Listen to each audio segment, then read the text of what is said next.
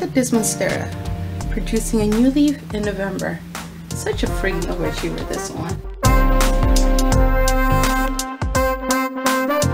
Hi everyone, this is Mary and welcome to my Oasis Live. So here I am with yet another winter care for houseplants video, which I'm pretty sure you've seen this type of video many times already. And I hesitated making this video too just because there are plant parents who have more experience and more knowledge taking care of houseplants over the winter that have already shared their expertise with us. But I figured as a new plant parent, I've only been in the plant game since mid-April and it's November, so that's roughly about 6 months. So I've only been a plant parent for about 6 months, and I'm pretty sure there are other plant parents like me who might have a smaller collection compared to others, but it is our first time taking care of this many houseplants over the winter, and we don't have the fancy grow lights or high-end humidifiers yet. So we're hoping to be able to do this on a budget and maybe in a more sustainable way. So I figured those plant parents in a similar situation as me can relate and could benefit from me sharing what are my strategies and plans to take care of my houseplants over the winter. So this video will be divided into 3 topics: watering, lighting, and temperature control. If you're looking for information on pest control, soil, and fertilization, I feel like this is more of a 101 video and those topics are more of a 102 video. So I'm not gonna go in depth on soil, fertilization, and pest management, but I will be discussing them briefly throughout different sections of this video. And as per usual, if you want to skip ahead to different sections, the timestamps are down in the description. So before we start, be sure to hit that like button and subscribe if you haven't yet, and follow me on Oasis Live on Instagram. So yeah, let's get on to this video. As the season gets colder, watering my plants become less frequent, at least in theory. I still find myself watering plants every day, even though I'm watering less plants, if that makes any sense. So figuring out a new watering schedule for my plants is not just an adjustment for me, it's also an adjustment for them. And getting it wrong can cause my plants to struggle. And as the holidays also gets closer, we get busier, the days are shorter. It's really impossible and impractical to still be checking each and every plant every day to see if they need watering or not. So what I found that works for me is I started using the Plantr app. Others use spreadsheets, journals, online calendars to help them track their watering schedule, but those methods just doesn't seem to work for me, and I can't keep up with that in the long run.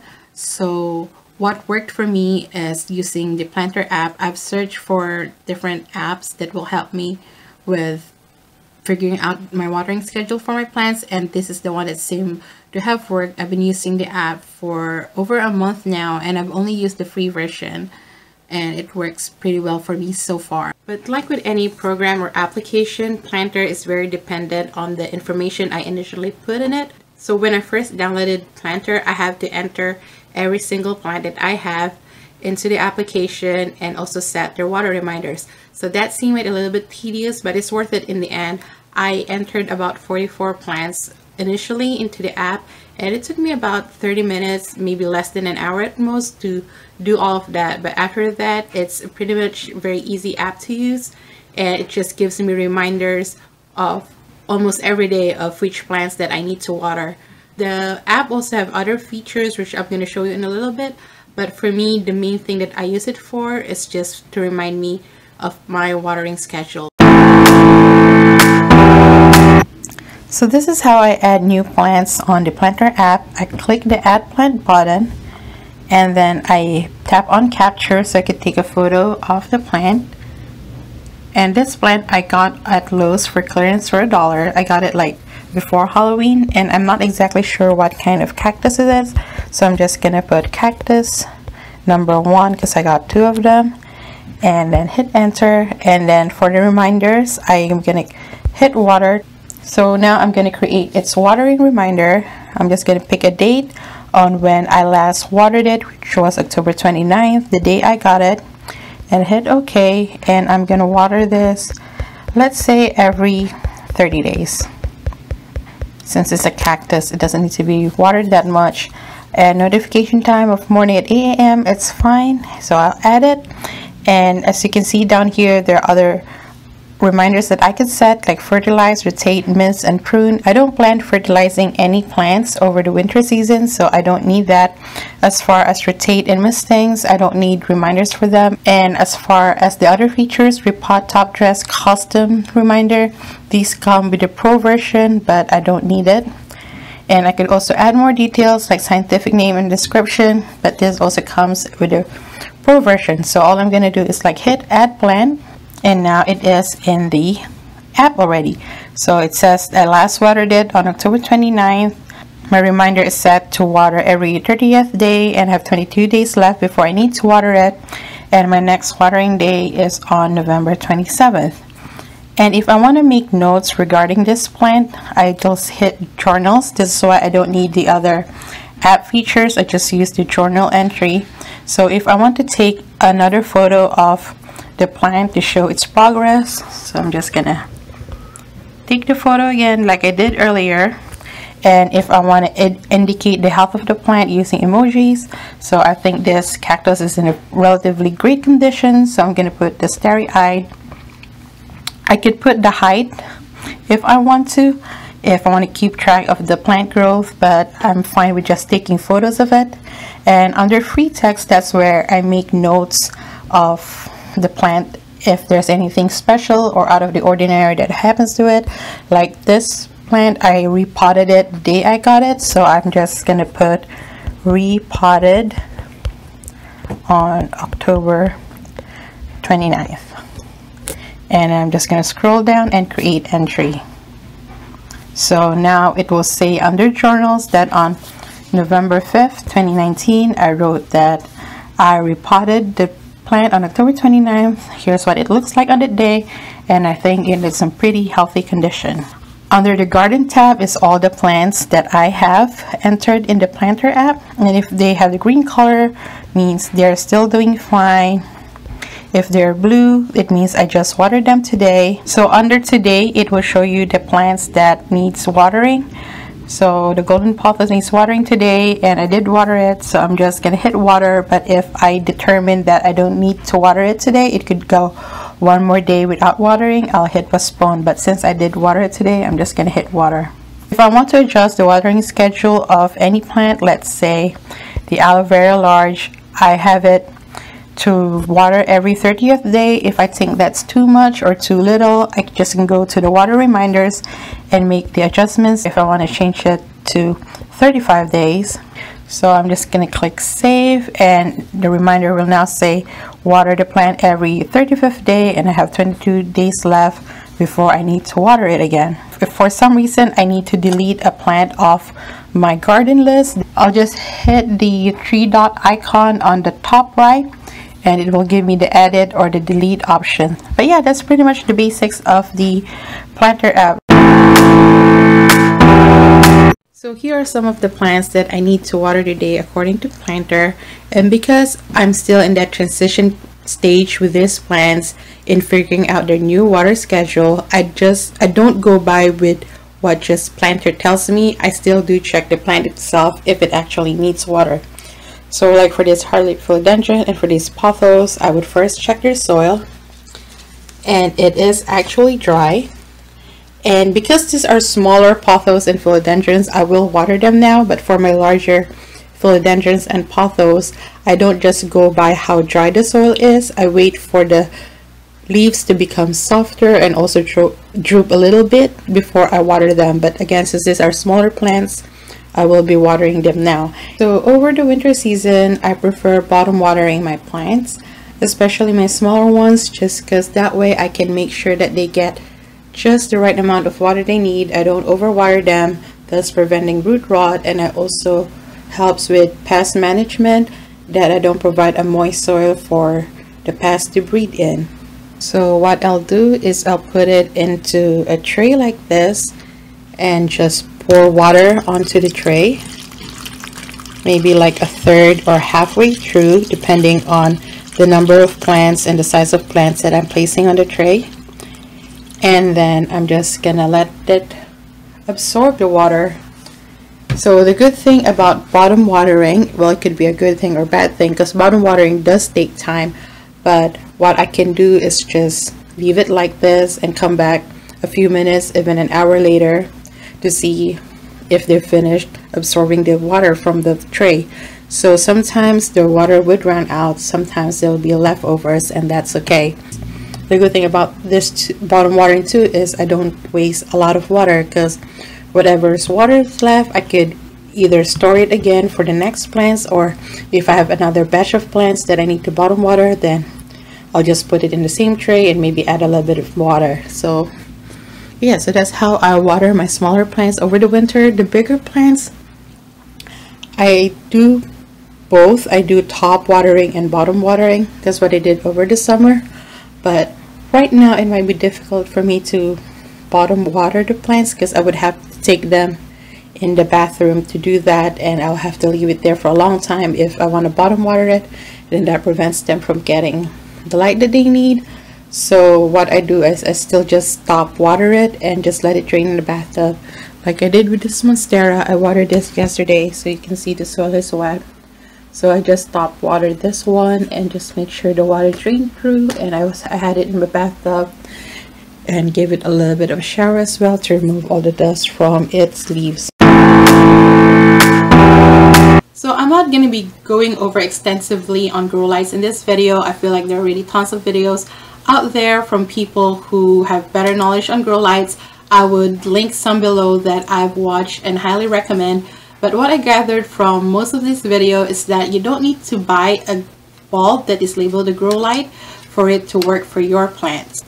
So you can get an ordinary artificial light that has a specific color temperature range and lumens that would be suitable for your plants. So when it comes to providing artificial lights for my plants, I don't plan on changing out or adding in a new lighting system into my room, except for changing out the bulbs in my side table lamp and in my chandelier.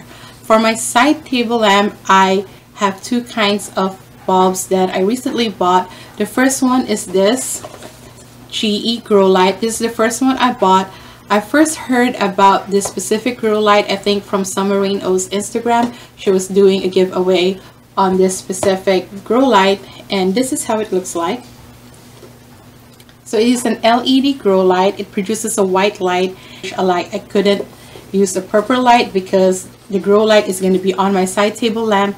So it's not just for my plants, it's for me as well. And I don't think I could function in this room with a purple light. I got this at Amazon for $11.99. You could get a refurbished one for $9, but since the price difference is so little, I just decided to go with a brand new one. And you could also get this with a purple light, but like I said, I prefer using a white light. So this is what I got, and so far it's been working well. At first I actually had this downstairs for the citrus plants. It's an overhead plant, and those citrus plants are still flowering and bearing fruits, and this grow light has been amazing for them ever since we moved it back inside. I brought it back into this room just because it has a broad surface that it covers. It covers my plants from this vanity all the way to the plant shelf. But the second artificial light that I got, I feel is as good as this grow light, which is this one. This is also from GE. It's classic LED. It's not a grow light, and it is a daylight bulb. It has a 100 watts equivalent, but it's only 15 watts. It's LED. It's actually dimmable. Usually lights that have higher lumens or color range, they're not dimmable, but this one's actually dimmable. Not that I need it, I don't, but if that's something you need, this is something that you could look into. And its brightness is 1600 lumens, which is really bright. And like I said, its color temperature is daylight. So if the color temperature in an artificial light bulb packaging doesn't indicate it in kelvins, just see what kind it is. If it's marked daylight, it's most likely in the 5000 Kelvin and above, which is, from what I've learned from YouTube videos, it is good enough artificial lighting for your plant. I think one video that I watched from Erica Loads, she recommended a color temperature of 6000 to 6500 K, but another video that I watched said that 5000 K is more than good enough. Anything higher than that doesn't really make much of a difference. So it's kind of like with sunblock. The higher the SPF, the better, of course, but in reality, anything over SPF 30, the difference is not that much when it comes to protecting us from the sun. This is kind of like that with the bulbs. Of course, if you can get something that's in the 6,000, 6,500 range, then that's great. But if you can get something that's marked daylight or that has at least 5,000 K color temperature, that's good enough. And when it comes to lumens, Erica also recommended getting something in the 1500 to 1800 range, and this one has 1600 lumens. This box also comes with 2 bulbs, and this one's about like $8 something, so this is way cheaper than just getting 1 bulb for $11.99. And in my opinion, it works as good. I feel like this one is actually a lot brighter than this one, but this one is 15 watts and this one is 9 watts. Honestly, this one is a good substitute for this one if you're looking for a cheaper and that is as good as a grow light. So now that it is nighttime, I've turned on my side table lamp that has the GE grow light in it, and you can see how bright it shines on my plant, and it shines light equally from my plants that I have on my plant shelf all the way to the plants that I have in my vanity, which is really good. That's why I have it here. It covers a lot of surface and real estate when it comes to providing light for my plants. To compare, I switched out the lights in my side table lamp with this bulb, and as you can see, it is very bright. Personally, I think it is brighter than the GE grow light. It does cover a lot of surface area too, from my vanity to my plant shelf. But if I am going to nitpick, I don't think it is as bright over there on my plant shelf as it is here in my vanity. But again, that is nitpicking. This light is definitely a perfect substitute for the GE grow light. So if you want to save some money, I would get this instead of the GE grow light. For the lights in my chandelier, this is what I got. This is the GE Crystal Light 6 bulb value pack for chandeliers. So I originally bought some from Amazon, but I don't know if they were defective or I just got the wrong base of bulbs. I had to return it. I went to Lowe's and see if I can find chandelier lights that have high lumens and has a daylight color temperature, but it's very hard to find because chandelier lights are meant to be decorative, so it's hard to find really bright ones. And this is the brightest that I found. It has 650 lumens each on the bulb, and that's not really high, but since I'm using 4 of them in the chandelier, I figured their combined brightness would compensate. Still higher than what I originally had, which was about only 350 lumens each. So this one has been working pretty well for me. It provides extra lighting that I need for my plants when my side table lamp is not enough. But at the same time, it is 60 watts. It's not LED, even though it says it is energy efficient and it only costs $7 annually based on 3 hours of use every day. I still try not to switch it on for a long time during the day. I probably have it at most 2 hours a day, and a little bit in the morning and a little bit in the evening. I mostly count on my side table lamp to provide lighting for my plants and in my room in general. And just to also show you the amount of light that I get from my chandelier, I am also going to turn it on.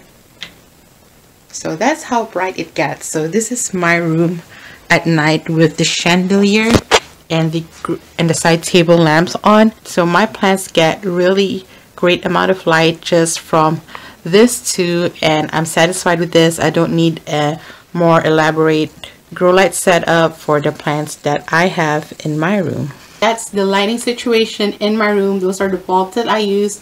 I still mostly count on natural light to help provide lights for my plants. My goal for my plants as far as lighting is just to help them survive the winter season. I'm not looking for them to grow or bear flowers or whatnot. I mean, I would love for my Hoyas to actually bear flowers, but they haven't yet. I don't think they will this season. Otherwise, I just want my plants to survive the winter. But as I will show you later, some of my plants are actually still growing even in November already, and I also have stopped fertilizing my plants for the most part. The last time I fertilized was maybe in the middle of October, end of September, but some of them are still going and still producing new leaves. And I know some people said that you still have to fertilize if you see some growth in them, but for me, I know the plants are moving towards dormancy and they don't need that much light, let alone fertilization, for their metabolism. So I try to keep my hands off fertilizing my plants, and I don't think they really need it right now. I could wait until the next growing season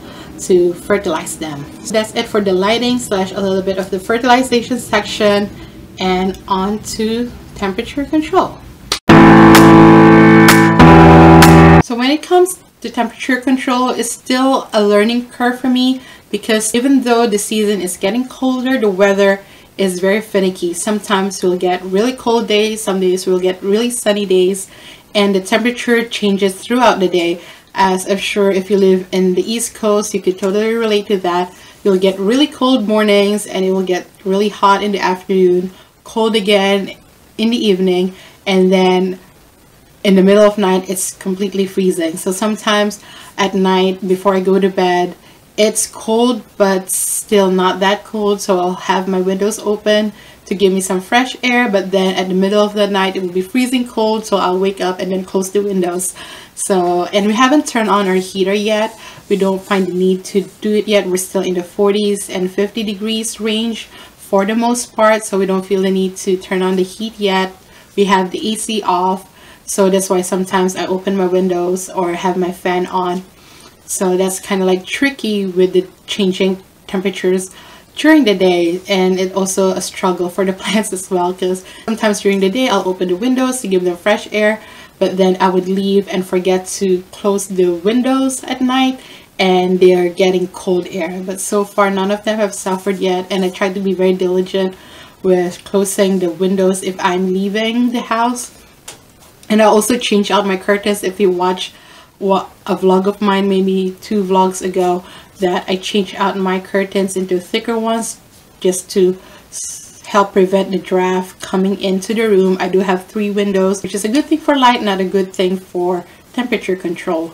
I also don't want to spend too much on a space heater. This is the space heater I'm kind of looking at, which is I think is reasonable and affordable and tolerable when it comes to the noise level. As much as I want the really quiet space heater like the Dyson ones, they're like hundreds of dollars. I can't afford that right now, so I'm just sticking to something that's in the $30 price range. And I have a stand-up fan from this brand, which I'm really happy about, so maybe their space heater also work the same way. It's not that loud. But when it comes to space heaters, you could also thrift them. I've seen plenty of them at Goodwill that you could buy. I thought about thrifting one myself if I can find something that I like that's affordable. Maybe you could find something that's actually high-end at the thrift stores. It could happen. I've seen it happen before. And the good thing about Goodwill, at least among thrift stores, they actually do check if the electronics is working. So if you're worried about the space heater being faulty, you can be rest assured that Goodwill does check them if they are actually still working. And also with Goodwill, at least with the Goodwills in my area, you could return an electronic that was purchased either for store credit or exchange it for another item.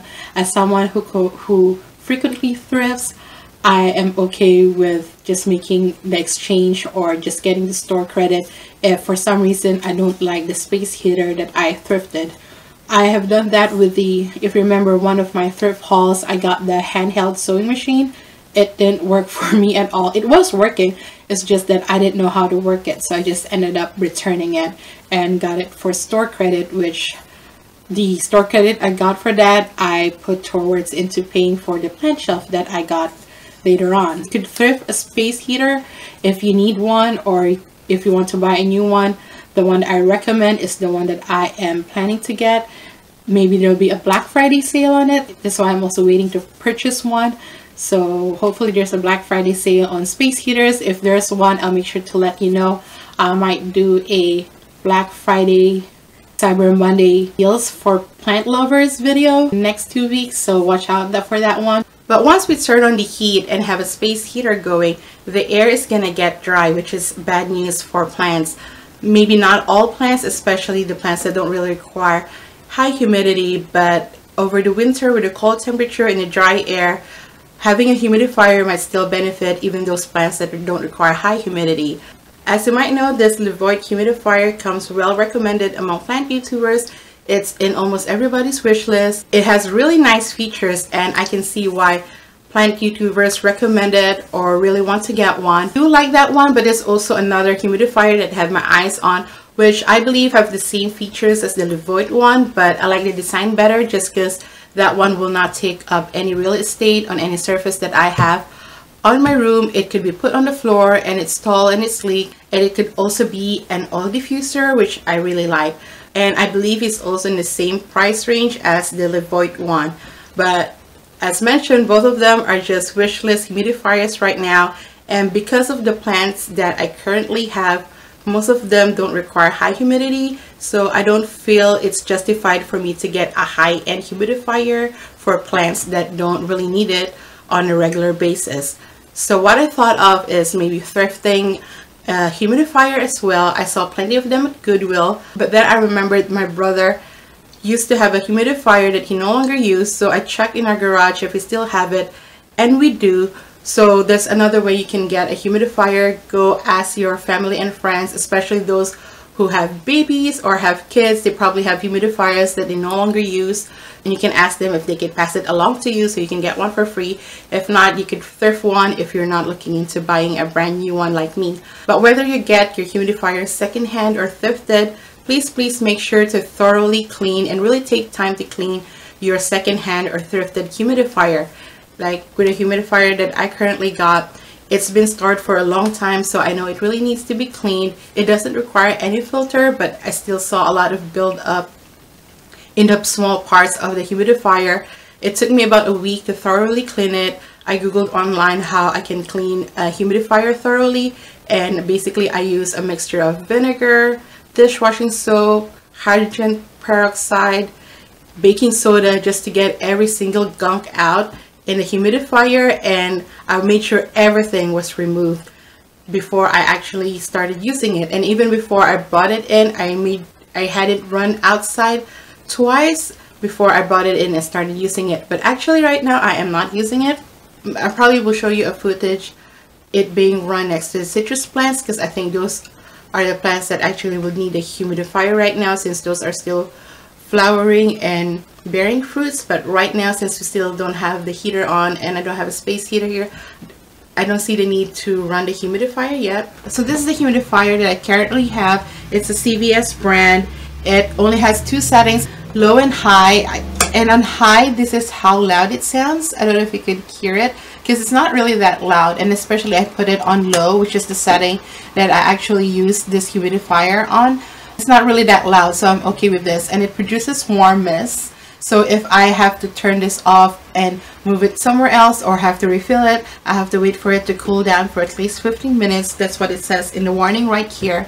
And before I refilled it, and this is also a recommendation that I will give everyone, whether your humidifier is brand new, secondhand, thrifted, is to clean your humidifier before you refill it. If your humidifier requires filters, do change it frequently or as needed, because you don't want any buildup in your humidifier or provide a breeding ground for bacteria. The mist that is produced is not just for your plants.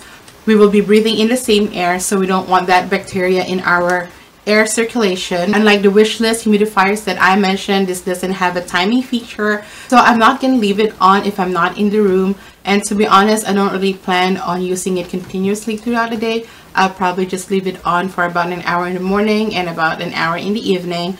I think that's enough for my plants. The humidifier doesn't need to be continuously on for them, and I also still miss my plants every day. It is also a technique to increase humidity in your room without a humidifier. It's leaving open containers of water next to your plants, or putting a dish with stones or pebbles on it, and you put water in it and you put your plant on top of it. I've tried doing that. I'm not really a big fan of it, just because I don't like leaving open containers in my room. I have a carpeted floor, and I don't want to provide a breeding ground for any pests in my bedrooms. I'm not really keen on that method, but if you think that would work for you, go ahead and do it, especially if you're not looking into getting a humidifier yet. So that's it. That's my take on a winter care for houseplants video. I hope you found it somewhat helpful, especially for new plant parents out there like me, going through their first winter with their houseplants.